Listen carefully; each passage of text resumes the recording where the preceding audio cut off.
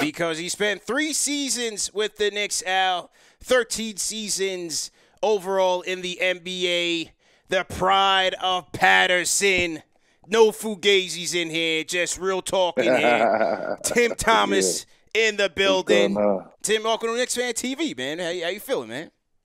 I'm good. I'm good. It's been a minute. It's been Hey, a minute. I was supposed to have been on here last year, but yeah. God is good, so we got it done. Hey, in due time, and man, we stay patient and we make it happen. So definitely appreciate the time. 79-73, man. Knicks lose to the Sixers in the first one of two in this home series. What you think, man? What you think of the game tonight, man? I mean, just out of sync, out of sorts. Obviously the game was about making shots tonight. We didn't make shots, shot the ball terribly tonight, but it was a lot of opportunities where the Sixers was giving us, opportunities to either take the lead or get back in the Yeah. game. But that's just the nature of the beast,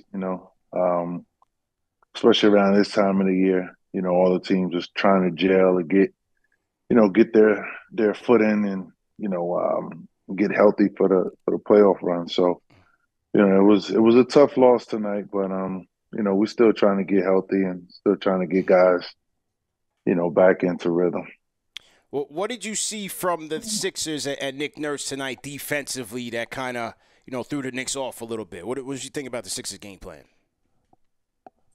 I just felt like they matched our intensity early. You know, every night when you play in the Knicks, it's going to be a dogfight defensively. I felt like they kind of matched our intensity, early. Playing Oubre on JB, with the size a little bit, kind of threw him off, I think, a little bit, but he's still trying to work his way back into game shape a little bit. So they just matched our intensity very well tonight. Do you think for the Knicks, like offensively, is there anything else that they could have done tonight to, overcome the Sixers' potent defense? No, I mean, listen, the league now is about shooting threes, right? So what did they finish with tonight? Eight for, 9 for 40. yeah, okay. So there you have it. There's Nine. 40 attempts. There's 40 attempts, Nine 40 for shot 40 attempts. night, man. Yeah. So, I mean, hey, you have to chalk it up for what it is. Obviously, when you're not shooting the ball well, and, any level, you tell your guys, get to the basket more, get downhill. But this game now is all about spacing and creating and shooting jump shots. So hey, 9 for 40, what's the chances? Yeah.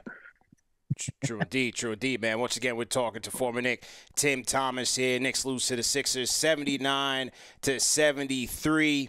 I mean, Tim, based on who these guys have right now, seem like obviously with everybody out, a lot of these guys have to kind of punch above their weight.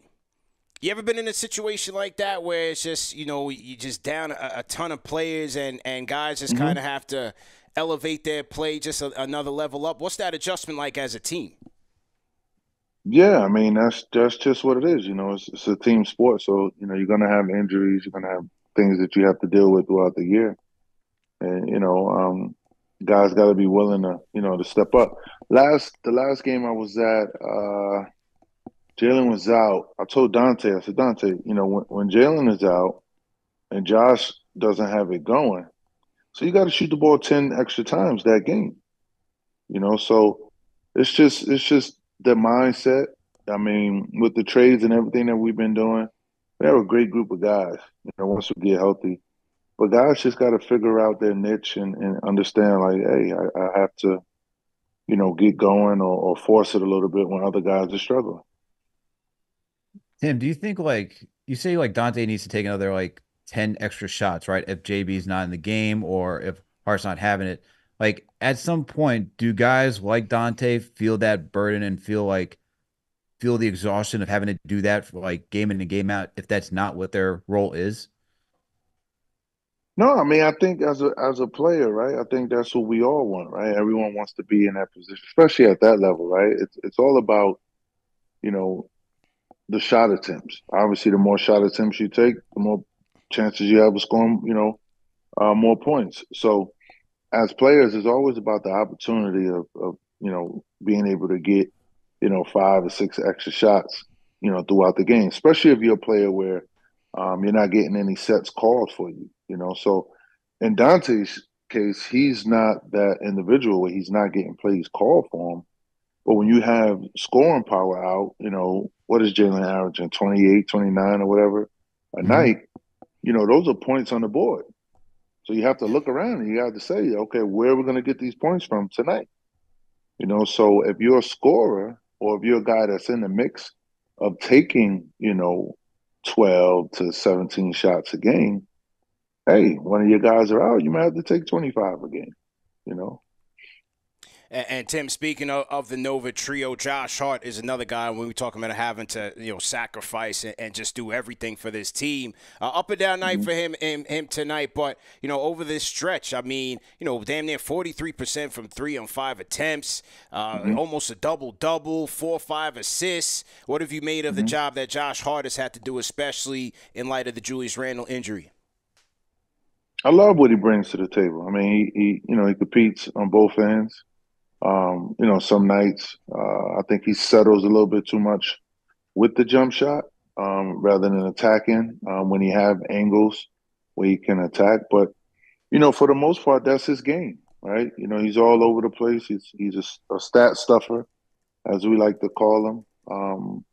But at some point when he gets a little bit more comfortable in certain situations, especially in the playoffs, when JB is getting doubled a lot, he's going to find himself in those situations. So just being aggressive is everything, because that's going to pinpoint what defenses or teams kind of scout and do against us, in the playoffs.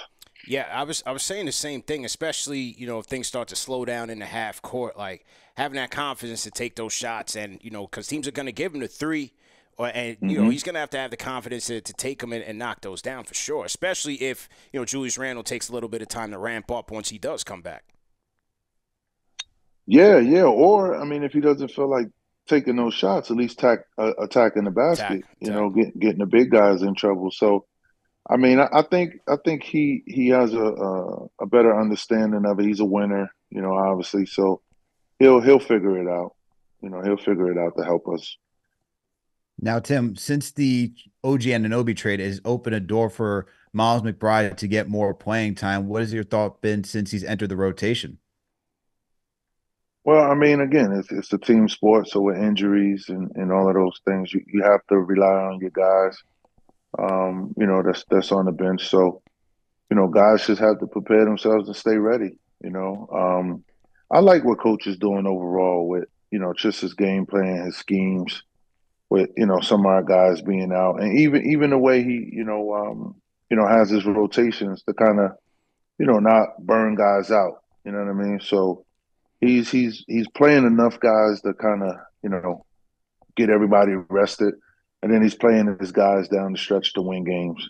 So um, all of our guys, this year when called upon, has been stepping in and been doing well.